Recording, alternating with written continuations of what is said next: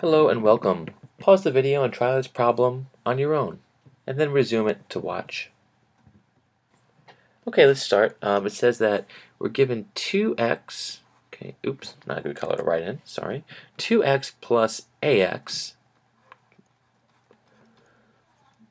minus 7 is greater than negative 12. Determine the largest integer value of a when x equals negative 1. So that's just saying if x is equal to negative 1, what does a equal, or what is the largest value of a in this inequality? So we're looking at inequality, so it's not necessarily what a equals, but what it's larger than or smaller than, depending on the setup of the problem. So the first thing I would do is just plug in the value of x that they give us here, right? So it's 2 times x, negative 1, plus a times negative 1 minus 7 is greater than negative 12. So negative 2 times negative 1 is negative 2. A times negative 1 is negative a, so I put minus a. Minus 7 greater than negative 12. To isolate a, I'm going to add 2 and add 7 over here. In other words, I'm going to add 9, right? So now if we add negative 12 plus 9 is negative 3. We have negative a over here, and they're not equal, right? This is an inequality, so negative a is greater than negative 3. To solve this, you can multiply or divide both sides by negative 1. That will reverse your signs. Negative a divided by negative 1 is a. Negative 3 divided by negative 1 is just 3. And that also reverses the direction of the inequality. So what is the largest integer that a can equal? Well, it has to be less than 3, and an integer is a whole number, so that means a is 2. Right? 2 is the largest whole number, positive or negative. It's an integer that's less than 3. So again, what happened here? Why did I switch the sign?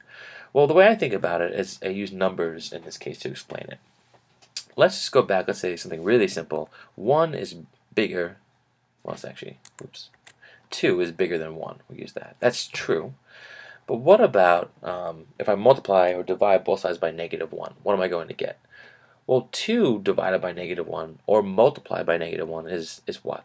That's negative 2. 1 divided by negative 1 or multiplied by negative 1, what's that? Well, that's negative 1. And now, is it still true that negative 2 is larger than negative 1? No. Negative 1 is now larger.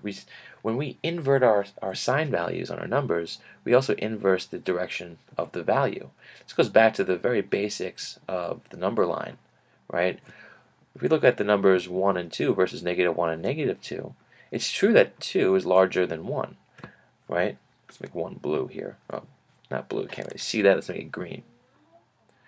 So the red dot is larger than the green dot, but if we switch the absolute value, or keep the absolute value the same, but switch the sign, if we take the opposites here of both points, or if we map them over to their negatives, you can see that the green becomes larger and the red becomes smaller. Because the closer you are to 0, green's closer to 0, the larger the point for negative numbers, right? In other words, the further to the right that you are in this direction, the right, or the positive, the larger the value. So red's bigger than green, but then green's bigger than red. So you switch the value when you switch your numbers from negative to positive and vice versa. And this is always true. Thanks.